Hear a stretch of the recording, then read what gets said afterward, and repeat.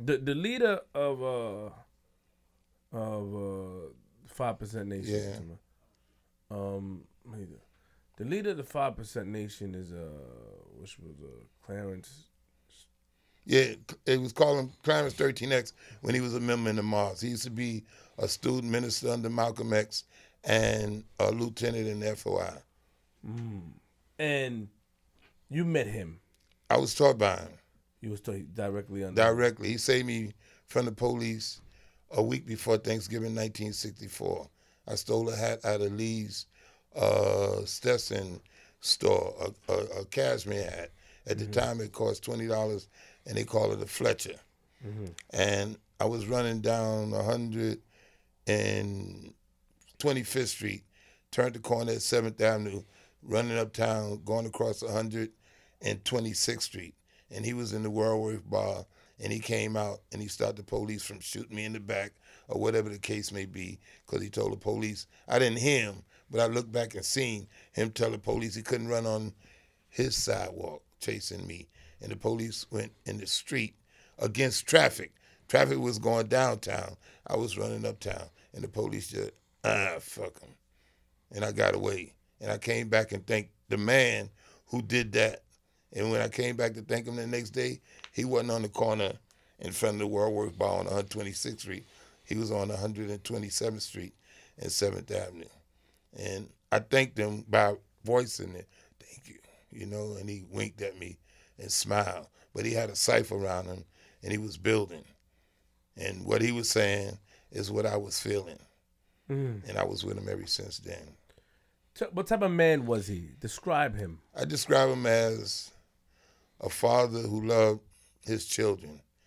That's the best way I could describe him.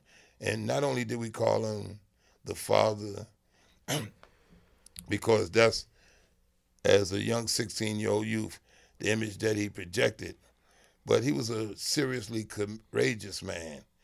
He the only man that I knew that his brothers was being held in the basement on 127th Street at gunpoint. And he was told that they was being held until he come down there because they wanted to see him.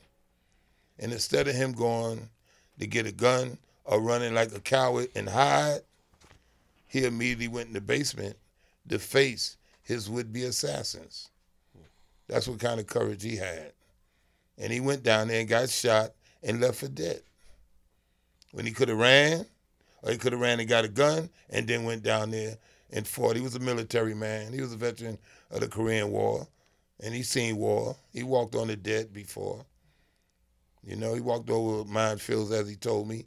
He had all kind of courageous medals from the Korean War. But he was really, really, really courageous, and he came to save his people, more specifically the young. And that's what he did. That's what kind of man he was. And he treated me, you know, with a lot of love. He used to walk up to me and kiss me on the cheek and give me a hug and a five before he gave it to his son. And a lot of people got jealous at that, but I was one of his serious students. I taught a lot of people and went to a lot of places and taught. And more importantly, a lot of people don't know it, but when they had him in Manawa, taking him through the persecution that they did for 22 months, I was in the street and doing my work and attracted higher government officials to recognize us as civilized people. High government officials was the governor of New York State, that when he wanted to campaign for re-election in Harlem, he sent emissaries to, I would say me, but I was on the committee, the Political Action Committee for How You Act, and I was a youth director, and I was a co-chairman with a brother named Naheem of the Political Action Committee, How You Act, under Miss Shirley Middleton. And we had a meeting that we didn't call, but they called. Inspector Witt, Eldred Witt, he was the first deputy chief, the first black deputy chief of New York City Police. Captain Hill, Arthur Hill, he was the second black lieutenant of the 28th precinct, or either the second black captain of a precinct. That John Hill, he was the captain of the 32nd precinct, and a Latin captain from the 3030 that I don't remember. But at 17, like, they came and sat across the table with us to negotiate as they made a supplication that Governor Rockefeller sent them to get our assurance that the 5%ers would not harm or hurt his campaign workers if they campaign in Harlem, South Bronx, and Bedford-Stuyvesant. Mm-hmm. And we gave them that assurance that as long that we civilized people, as long as they came in our community not telling no lies and deceiving our people, they won't have no problems out of us. But before we can consent to that, we got to go and see the father who's in Manawa and get his permission to give that assurance. And they say, that's what we want, you know? And I brought that to him, and it showed him, I guess, that we was on ours and made people that we had fought. This was in 66 when it happened. Mm-hmm. We fought in 63, the fruit stand ride, the police. Yeah. That was us and the police. And we fought in the Harlem ride. That was us against the police. And we fought in the 1965 blackout and the 1965 Lexington Avenue riot, police riot, you know, and I was led by 5%ers. So they knew that, you know, we was somewhat adversarial towards them as they was to us. And now we had a negotiating table talking high politics, and they came on behalf of the governor of New York State. And to show how effective we was politically, that when Dr. Martin Luther King got assassinated, mm-hmm. we stopped we perhaps started it and stopped it, the 1968 riot in Harlem.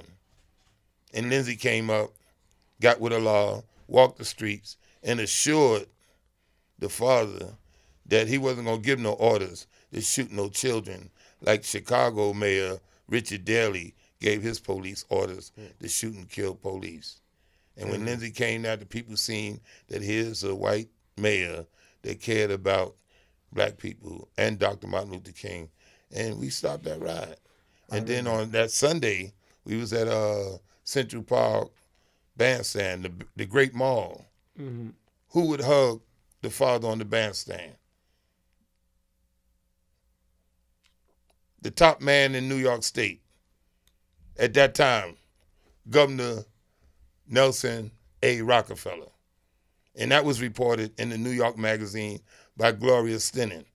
Gloria Steinem was a white woman who had an organization. In memory, right? Yeah, because I mean, I lived it.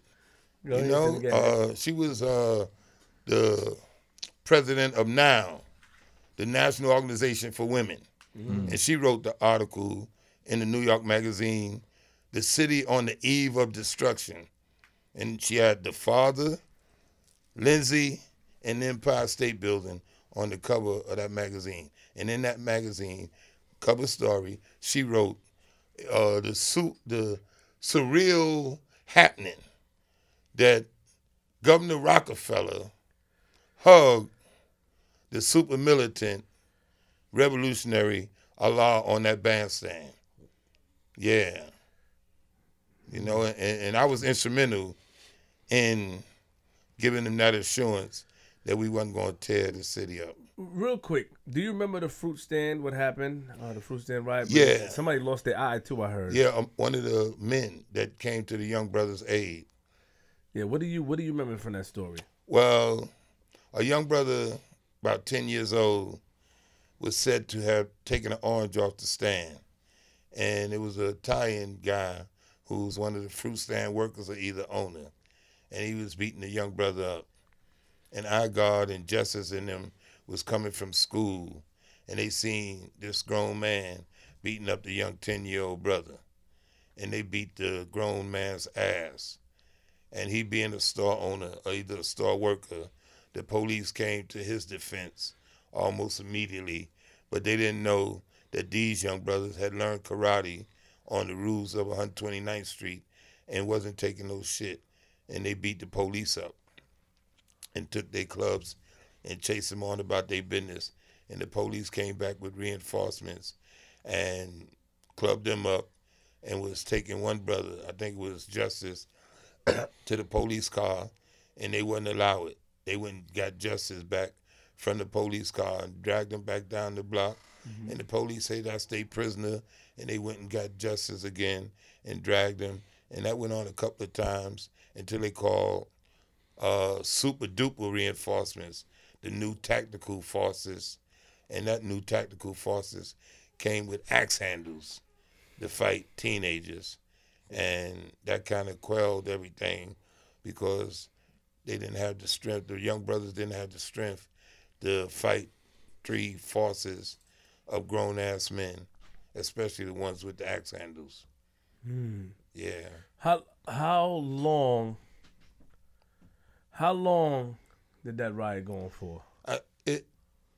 I couldn't say, but it was contained just in that block, 129th Street between Lenox and 7th Avenue, off of Lenox Avenue to 129th Street between Lenox and 7th Avenue. And what was the governor name that hugged? Nelson A. Rockefeller. Nelson Aldrich Rockefeller. You don't forget anything. I lived it, man. It was serious. I mean, to see, like, the father at that time in 1968, he had been home a year and a month from Manawa. They put him in Manawa because they said he was crazy because he said he was Allah, the God. And they put him in Manawa, and they let him out of Manawa, gave him everything he wanted, and now the top man in the state is on his dick. So how crazy was he? How crazy could he have been? And look, it was 72,000 people there. It was 72,000 people there. Yeah. So he ain't had no shame. And he thanked them.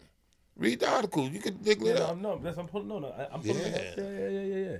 It said you guys prevented. It's under the cooperation. It's under a cooperation and conflict section. Where you after Martin Luther King's death. Right.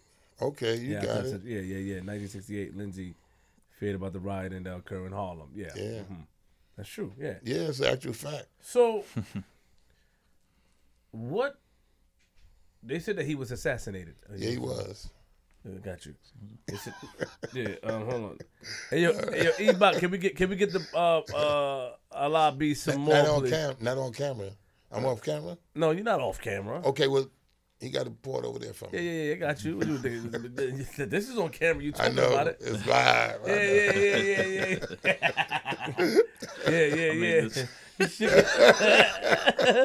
Yo, that's not nice, man. You gonna shake a cup like that instead of just saying, "Yo, come on, you shake a cup." No, I ain't no beggar. Jeffrey, I ain't no beggar. So, yo, E-Bot, please come in here. So he was. Can you take his cup, please, and tell them to refill the refreshments for the young man, please. No, it's all right. She would know. That's going to know. Yeah. So, man, buddy, my man shook the cup. I didn't mean that. No. Yeah, not on camera. You don't want it on camera. Nah. Yeah, you can bring it. Yeah, no, just pour it and hit me off. Thank you. Yeah, what? Get out of here. So, thank you. Close the door, please, thanks, bro. My man. Yes. Thank you. So, question. Yes. You were directly, like, you were working with him. Yeah. You know what I mean? You respected this man. His wife said that she believed that the NOI tried to assassinate him because he called himself Allah, which implied that he was above, I guess, Master Farad Muhammad and Elijah Muhammad. Yes. So, do you agree that there was an attempt on his life? I don't know. some people thought that because the police said that he was targeted before Malcolm X. He got shot before Malcolm X. Malcolm X got shot and killed in 65. The father got shot in 64. So shot where? What was he doing? How did he get shot? He got shot in the basement of 127th Street. The incident I told you. Oh, that left him for dead. Yeah. So you paraphrased on it, but what do you remember about that incident? Well, I wasn't there, number one. Understood. And I did react it because I came downtown when I heard that it happened, and I came with a force, and we was right, strapped and everything. But there wasn't no information to be found and nobody to be found. But it was said different things that supposed had occurred. That one, he left the mosque and he was teaching in the street, and the Muslims didn't like that. Okay? But at the time, we didn't know nothing about no Muslims using guns. Okay? So it was kind of discredited because it might have been, gangster Muslims that did use guns, but they wouldn't use it from the orders of Malcolm. Malcolm was still minister. No, Malcolm had just got exiled. He wasn't still minister. But the minister that was there, they wasn't using guns as far as we knew. It was something in the street about somebody that was close to the father was extorting hustlers using his name. And they were supposed to have came back against him, but not against the people that was using his name. So that didn't make no sense. It didn't, does it? So the speculation was just that, speculation. It was never no direct finger pointing, identifying who was the perpetrators. But basically what happened was they told him that somebody's downstairs. Yeah. In the basement. He got a word that... And he went down there. And they shot him and left him for dead. Yeah. How much times he got shot? He got shot first with a shotgun across the chest. As he told me, he was advancing at the person, and he would have got him, but the guy backed up and blasted him with the 12-gauge shotgun across the chest. And he said it didn't knock him down, but the force of it pushed him back, and he still was on his feet, and he was still going at the dude's Jews, and that's the term he used, his Jews. That's what we used to call the nuts, the family Jews, right? And he said the dude was so sharp that he took another step back, and this time he fired a sawed-off 30-06, which is an elephant rifle. This is the gun that bring elephants down. And he said that one hit him in the collarbone, pierced his heart, went through his lungs, and lodged in his right shoulder. And he demanded I feel it twice, once in Manawa and once in the street. And I had to feel it. And I asked him, did it hurt? And he said, what you think? And it hurt him. But he wanted me to feel it, to let me know what he took for us, But why did he go in the basement? He went in the basement because he was fearless and courageous, and he went to save his people. That's what he said. He went to save his brother. Otherwise, they'd have killed them, and it wasn't for them. He knew that they didn't come because of no extortion or somebody coming. He knew that this was sent by the government. He knew that. And he had to take the shot. That's the word he said. He had to take the shot. And he told me I had to take the shot. My shot was going to prison for 27 years. And the other two brothers that he told with me, Java, he took the shot at 19 and he died.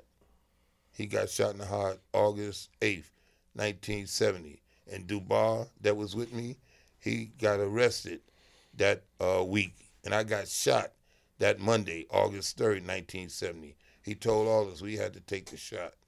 Wait, but hold on. I know. It's got me a little lost here. I know. But that's what he said. He had to take. And the you're shot. Bringing me to the vision of I feel like I'm there. I don't want to take the shot right now. So let's. I don't blame you. Yeah, please. I didn't want to take it. Yeah, it hurts. Let's talk about this. So he gets shot. You go see him in the hospital. No, I didn't go see him. I went to see him in Manawa. That was years later. But no, Manwa. Prince in Manawa. That's what's that? A hospital for the criminally insane. You said that earlier. They put him in there. Yeah, in the bug house. Yeah. So, and what made them? So after that, was there any retaliation? But you guys came Well, there. we canvassed the street, but we couldn't find nobody. They was like ghosts. Okay. So now, moving forward, what made them put him in the home? In Manawa, no home, in prison. In prison, in Manawa, Yeah. pardon me. What made them put him in there? What did he do? Well, the provocation is that earlier on the day of May 31st, he supposed to have assaulted a guy named Wilbert Lee, who pulled the gun on him, and he beat the dude with a stick and whatever. And the police came. He's supposed to have assaulted the police, but don't get arrested. And he comes uptown, and he's supposed to be teaching where Malcolm used to teach in front of the chock full of nuts. And the police was telling him that he had to move on and stuff of that nature. And he's supposed to have assaulted 2 Caucasian police, 2 Irish guys. And they called for reinforcements.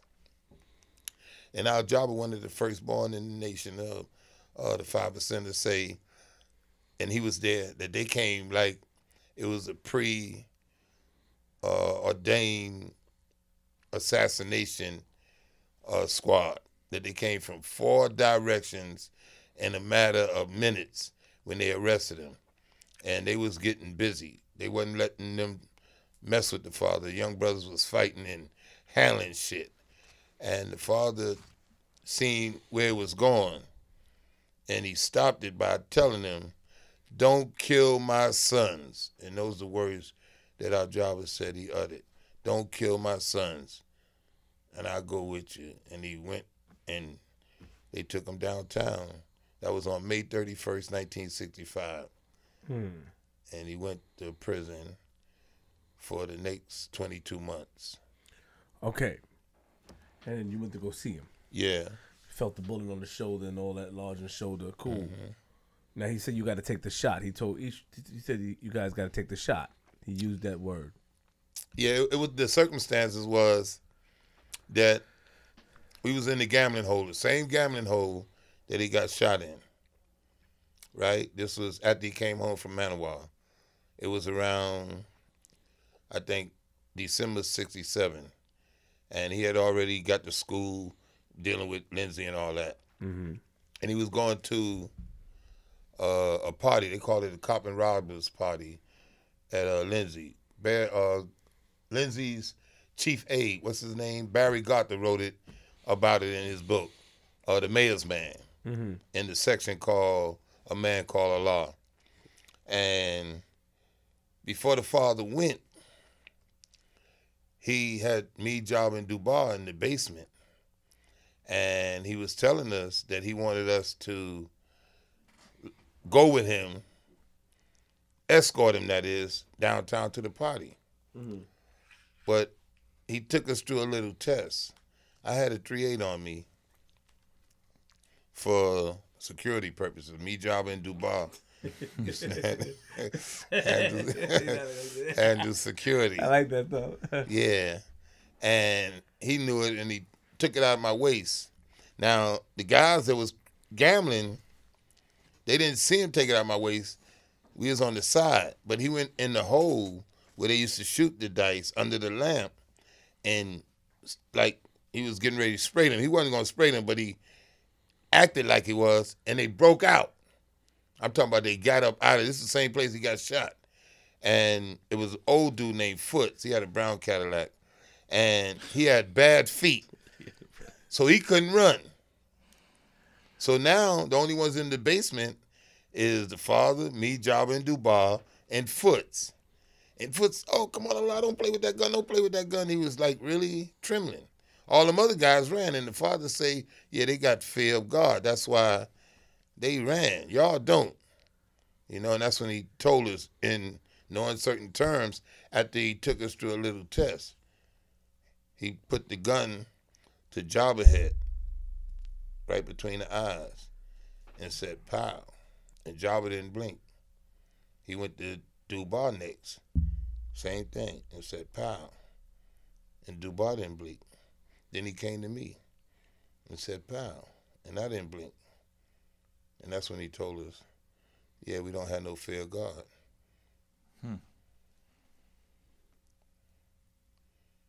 You know why we didn't have no fear of God?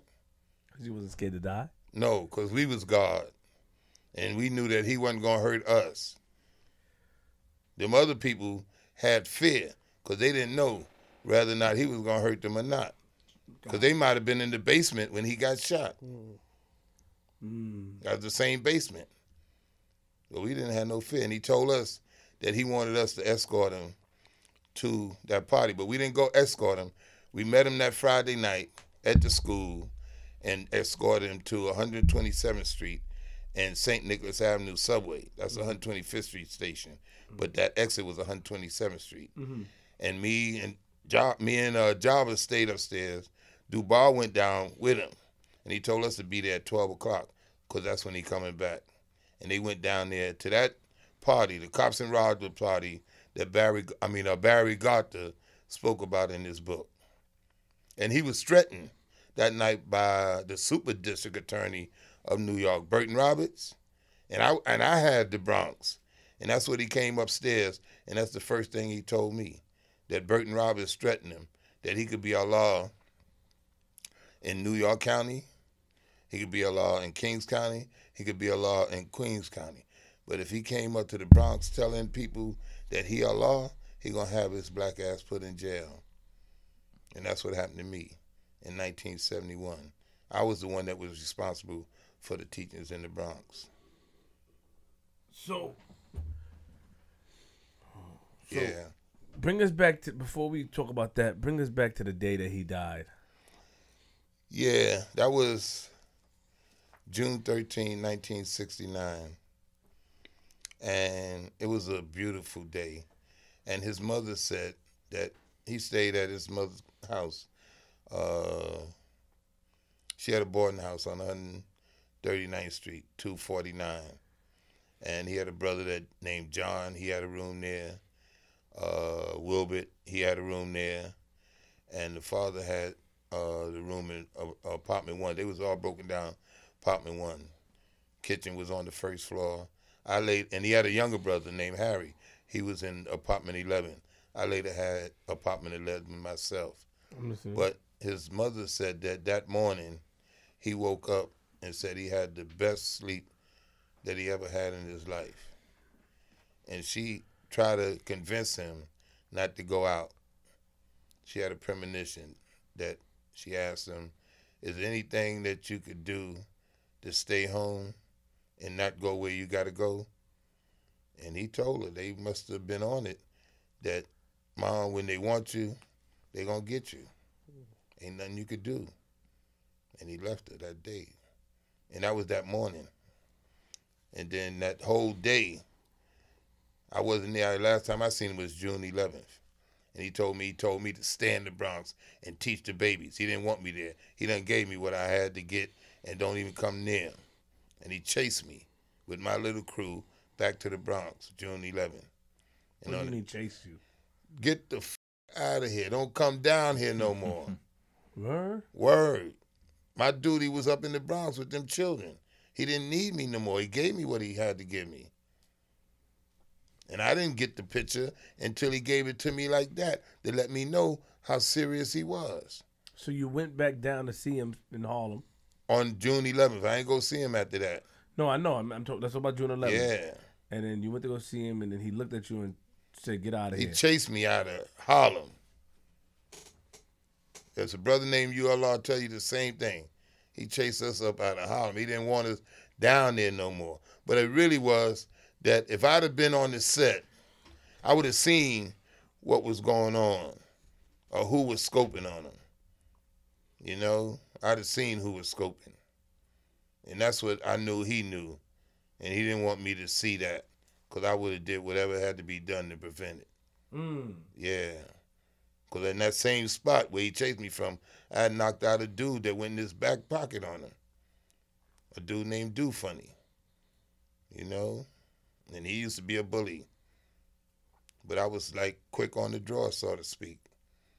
You know, but I would have detected it. So he chased me out so I couldn't detect it. So that whatever had to happen on June 13th had to happen. And there wasn't no stopping it. And he knew that. You know. So how many guys were you with when you ran? How many what? How many guys were there with you when y'all ran? Because how you chased we didn't run. I mean, like, I know, that's a matter of expression. We didn't. We had it up. We got out of town. We got out of Dodge. Yeah, walked away, right? Yeah, we walked away. Yeah. You know, grudgingly. We didn't want to leave. We came from uptown, the Bronx, 180th Street, downtown, 126th Street, to be there with them, to be around them. That's all. It was after 8 o'clock. I done took care of all the children uptown. Now we gonna get what we want, just to be around them. Mm. So then you go back to the Bronx, and that day, what was he doing? What was he going? He was teaching. He was teaching hard, cause the brothers that was there, it was about 12 brothers when he left about 3:30. He didn't chase them out. He gave them what he had to give them. It was about 12 of them. You know, we call that the Last Supper. He was the 13th man, and he had 12 people at the table. And you know who say that they was there? Who? Dr. Smalls. Dr. Robert Smalls? Okay. He's one of the black historians today that followed down the line of Dr. Jeffries, Dr. Ben. In fact, he was trained under Dr. Ben. You familiar with Dr. Ben? Yes. Yeah, Dr. Smalls was trained under Dr. Ben.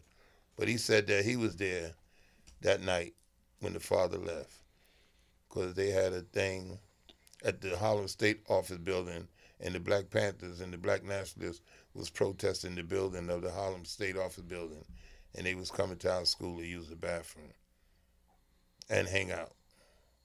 But he said he was there that night. I don't know if he was counted amongst the 12, but he claimed that he was there that night. And then he was walking. He took a cab, and his brother usually used to come and pick him up in a cab. His youngest brother, ALR. But he didn't come that night. But a cab picked him up and took him to his wife's apartment on 112th Street, 21 West 112th Street. And he got shot in the elevator of that building 7 times, but they fired 8 times. Mm-hmm.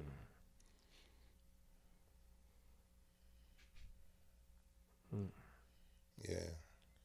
And they said the funeral was they, you know, they brought it.